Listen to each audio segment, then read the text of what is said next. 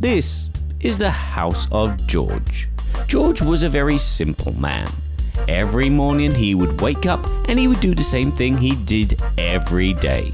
He would make pots and pots of jam made from all the things that he grew in his garden. After he made all his jam, he would clean his kitchen because making jam is a messy job.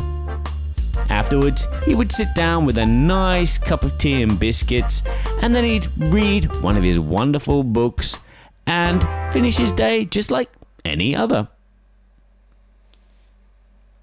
That story sucks. Okay. This is Kevin.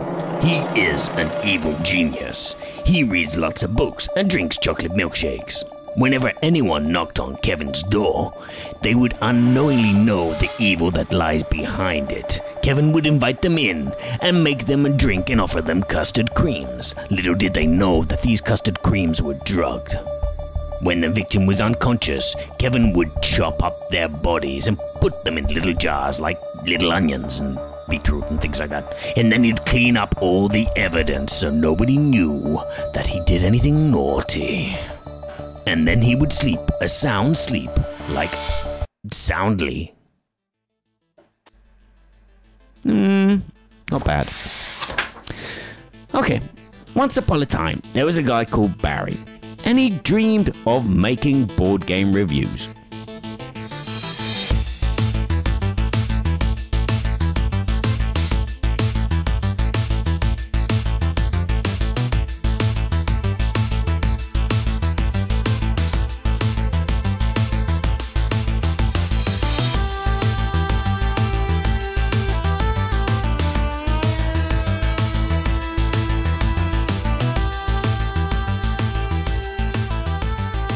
Hello Chippets, Barry here.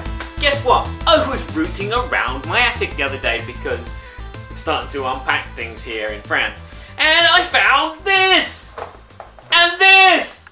Cool! And I found this! Yes, it's a comic book that I wrote when I was about 15, 16 years old. And it's spaceships and stuff like that because I kind of liked spaceships and stuff when I was 15, 16 year old. And I liked comic books because reading a book was so much hard work. I'd either read a book when I went to bed and it would send me to sleep and I'd forget where I was and then I'd forget what had happened just before, so I'd have to reread. Whereas with a comic book, not a problem. I could just fall asleep at the end of a page and I'd remember where I was. Same with on the toilet. I read a book on the toilet and I lose myself entirely and then I have to stay probably a bit longer just to get to the end of the chapter. Whereas in a comic book, that doesn't happen. But nowadays I kind of like read more instruction manuals on how to play games while I'm on the toilet and in bed. That's a problem for the wife. But anyway, I want to talk about this game. Comics. It's a game where you're actually making a comic. And then you're telling a story and then you're scoring points. Don't switch off. I know it's a storytelling game, but don't switch off. This one has some nice little mechanics. At the beginning of the game, each player will choose a colour. And as you can see, there are 10 colours, which means this game goes up to 10 players. The game plays a little differently if there are 6 or more players because you play in teams of 2 instead of on your own. These tokens, as you can see, mark what colour you are, so you leave that in front of you. You have these voting tokens which you will use to vote on the stories, and then you have your scoring token which will go on the score track. Each player or team will get one of these sheets which will have a 6 panel on one side and a 9 panel on the other side. They put this in front of them, they put their scoring tokens on the 0. You place these slow tokens in the middle, you place the sound timer in the middle, and then there's this big deck of cards here which are all double-sided and have this artwork on them, and you deal 12 of these out to each player or team. The manual recommends that you play for 3 rounds, so you tell 3 stories. But you can change this if you wish. You can play less or more depending on your group. Okay, you also decide beforehand whether you're going to use the 6 panel or the 9 panel. I would recommend using the 6 panel every time. It just makes for a lighter, funner experience. And then what will happen is you will have to decide a title on a story. Now you have to decide on a title together because you're all going to write a story with the same title. The instruction manual comes with a list of titles like My Greatest Fear or Catastrophe or The Fellowship. But as I said, you can use any that you wish. You can make one up or use an existing title of a book. And then you shout 3, 2, 1, go, and then you start looking through your 12 cards and you look for images which you think are going to make a good story which will relate to this title. So like so, I'm just doing this quickly. I'm not going to do anything here. I'm just going to do that. Okay. The first player to fill in all their tiles on their panel, they take the sound timer, they turn it over in front of them, and then all the other players have 90 seconds to finish their stories. Any player that has not finished their story will take one of these slow tokens. And if you have any empty panels when the sound timer runs out, you just have to put any card random from your hand into that empty space or spaces. The rest of your cards you discard back into the deck and you shuffle them ready for the next round, and then the storytelling commences. The player who grabbed the sound timer will be the first person to tell their story, and they basically turn their comic strip round for everyone to see, and then they'll start telling their story, pointing at the pictures. So they would say from top left to the bottom right. So, one fine morning, this Madame Ouvlet opened her window and started cooking dinner. She was a prim and proper woman who was married to a prim and proper president. On one particular morning she kissed him goodbye, but little did she know he was running away to go and date another woman and shoot her afterwards. There you go, I just made that up because I just randomly threw these cards in. Once everyone has told their stories, that's when the scoring commences, and this is where the game becomes interesting. Okay, because your scoring is going to work like this. Now here's where the magic of the game kicks in with its reviewing scoring system. Each player will have these 5 tokens which they'll be using to assess each story, review each story that has been told. Now it'll change depending on the number of players. If there were 3 players, so there'd be 3 stories, you'd give out 2 tokens to each of your opponent and keep 1 for yourself. And then again in a 5-player game you'd give out all 5. What these tokens do, you have these 2 blanks which are just nothing. They are nothing, they're no points, they're nothing, they're just But you have this one with a heart. Now the one with a heart means it's the most exciting story. You will give that to the story which is the most interesting, which is giving you a lot of emotion. Maybe it was funny, maybe it was really scary or moving. Then you have this one here, the best composed story. If the story seemed to flow really well and just have a natural vibe and then nothing was like there was no juxtaposition of anything, then you'd give that story that token. And then you have this token here which is the most original story, and that would be something which is just really creative and fun. Then the scoring will commence once all tokens have been given out.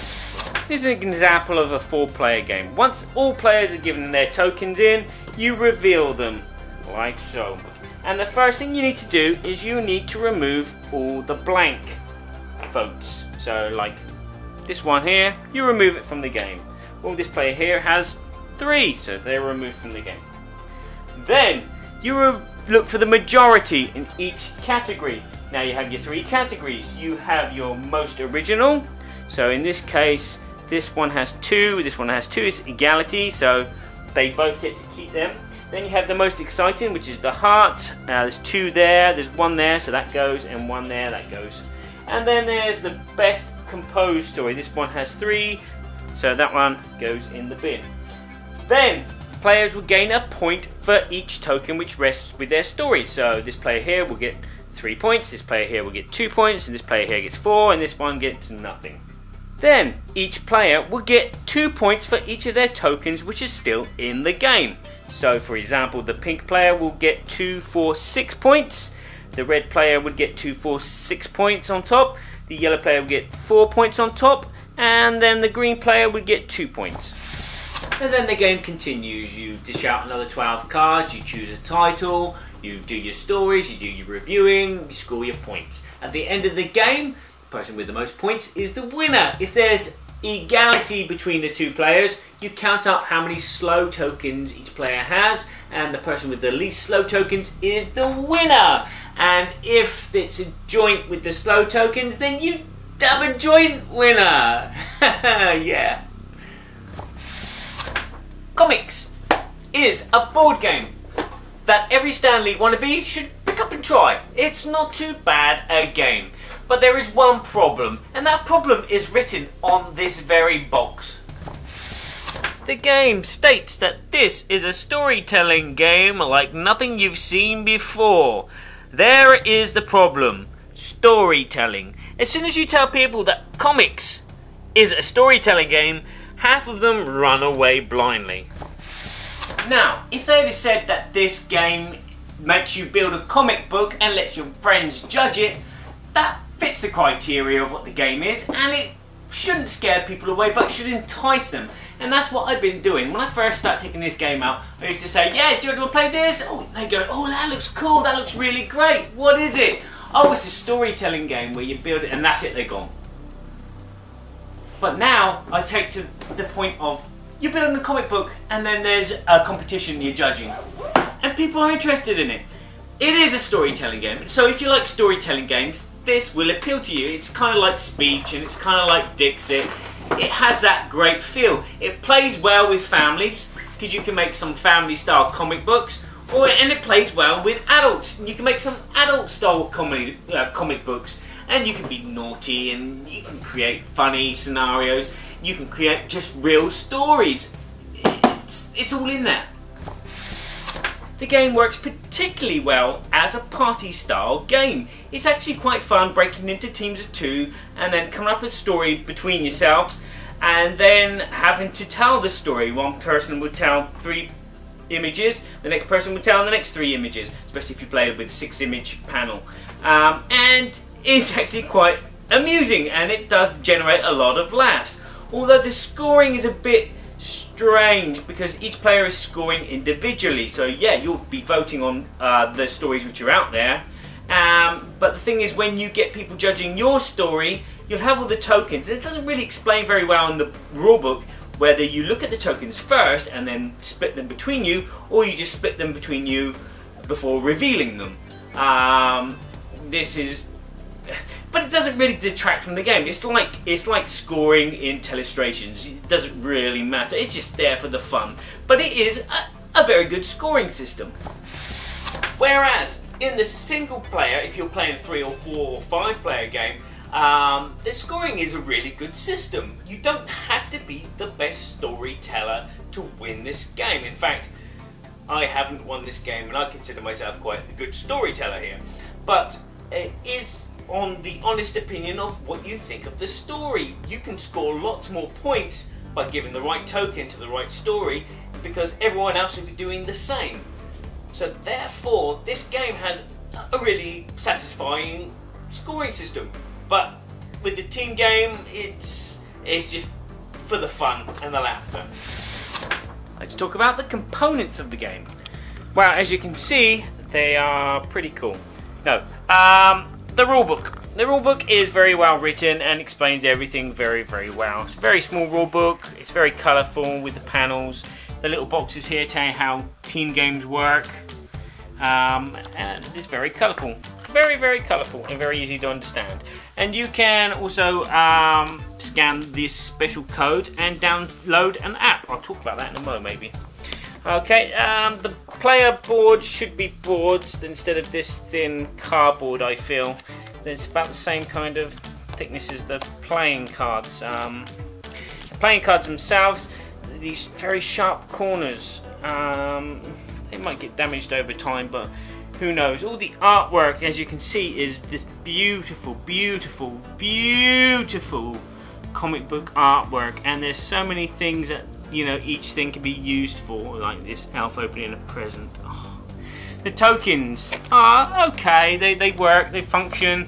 As I said, I love the idea of the scoring mechanism.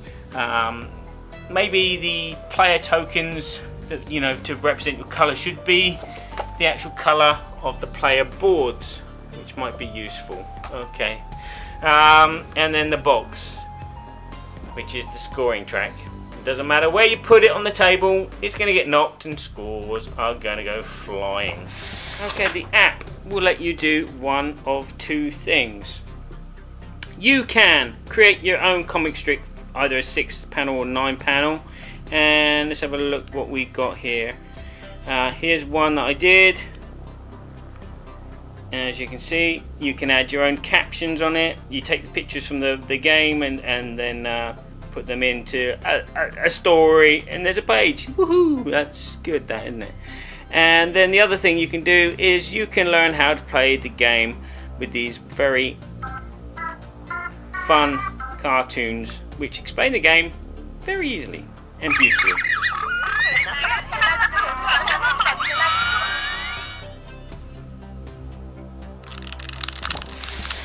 Now, I give comics a 7 out of 10. Okay, my score is a bit affected by the fact that I played this game in French, so I've had to tell my stories in French and listen to stories in French, and my French is not trop bien. That has a kind of effect. Maybe it would feel different if I was playing it in my own language, but that's something I'll have to find out maybe later on. But it's not too bad a game. It's simple enough to learn, plays quite quickly, it can generate a laugh when you're playing it in a group, and the scoring system is really good. Not too bad, but there you go. Until next time, I'm Barry, and play nice with your dice because you only roll them thrice.